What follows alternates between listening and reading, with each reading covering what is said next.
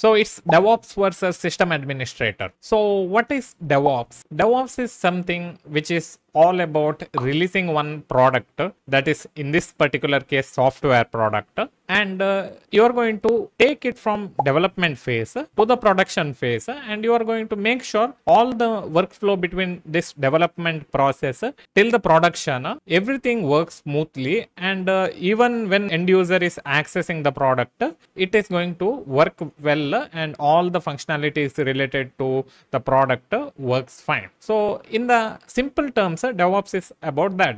There are so many other definitions which you can already go and look out in the Google or ChatGPT, but the thing is, in simple words, DevOps is just about releasing your website or some software product from the development phase till the production level. So now the thing is, what is system administrator or SysAdmin? So SysAdmin is all about maintaining one software infrastructure and all the operating system and software which is running inside it, and making sure all the user of that particular operating system or even organization gets all the feature in terms of IT in their day-to-day field. So the thing is, system administrator is responsible for administrating the system, that is the computer, maybe locally present on their offices or maybe on cloud. They're responsible for making sure that particular computer and software works fine. So what is the difference between DevOps and system administrator when we are talking that both are responsible for managing the infrastructure in one organization? The difference is system administrator is more focused on making sure the infrastructure functions as expected. For example, if some server is not working, system administrator is the first person who is going to intervene in it and try to fix it. Whereas if some product, that is when some software is not working, that is the software which you are trying to release, that is the core software of the company. When that is not working, the DevOps personnel will always make sure that it is going to get fixed fast and it is going to work fine. So now that you know that what is system administrator and DevOps engineer, now it's time to understand which is best for you. The thing is, DevOps takes time to learn and get experience in, because you need to know little bit of coding and not much, but you need to know little bit of coding. That is, how does one code will run on one computer, maybe your laptop, maybe some kind of cloud server. So you need to know how does that particular development works, meaning you need to know all the software development related things, maybe some code which is going to cause some problem in future. You should be aware that okay, that particular code is responsible for it.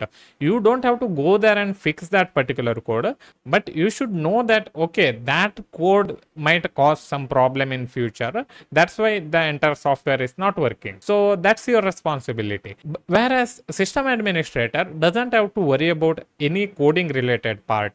The system administrator should always focus on making sure one software works fine. That is, if there is one cloud server and there is some database in it, the system administrator's responsibility is the database is always up and running and it's available for any kind of software to get used by. So in this particular field, system administrator will make sure that all the software and all the operating system works fine. Whereas DevOps engineer will make sure whatever the website or app which that company is building works fine. For example, maybe 1,000 users will visit one website and that website is not working. There are so many probability. Maybe the software code is not fine, or maybe some kind of backend service is not working fine. Whatever the case might be, if it is fault in certain component, for example database, then system administrator will make sure that that database will come online and will work properly. Whereas if 1,000 people are using the application and the server resources and all everything is available easily,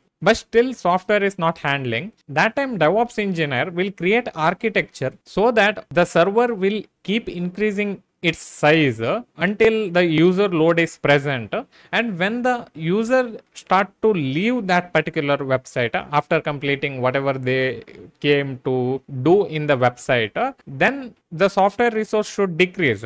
That's the responsibility of DevOps. So which is interesting in these two things, you have to figure out that particular thing for yourself, because some people might be like, okay, if database is failing, I'll just go there and restart it maybe, and it is going to work fine. Some people might think like, okay, that is interesting. And some people might think like, okay, there is high load, and now I should focus on increasing that load whenever the user count increases on the website, and when that particular load decreases, I should make sure the whatever the resource which is being used by that website decreases in its size, because it is going to cost the money, right, for the organization. So if that's what is interesting you, then DevOps is better, because you're going to write whole lot of infrastructure related codes, which is going to make sure to do all these things which I mentioned just now, that is increasing the resource size and decreasing it. So if that's what is interesting you,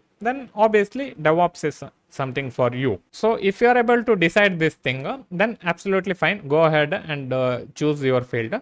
But still, if you are still confusing between both of them, then it's okay if you try both of them. For example, getting some kind of system administrative role in one organization is always going to count for your DevOps related role also. Let's just say that you are going to work in some organization for 2 years as a system administrator, then you want to switch into DevOps related role. Then whatever the experience which you learned in these 2 years is always going to count for that particular role, and most companies consider it also. So that's why it's always preferred, if you are still confused, to get into system administrator role and then switch to DevOps after you get certain practice in real world related projects. So wishing you luck. That's it for this video, guys, and don't forget to hit that subscribe button if you haven't already, and see you in the next video. Bye bye.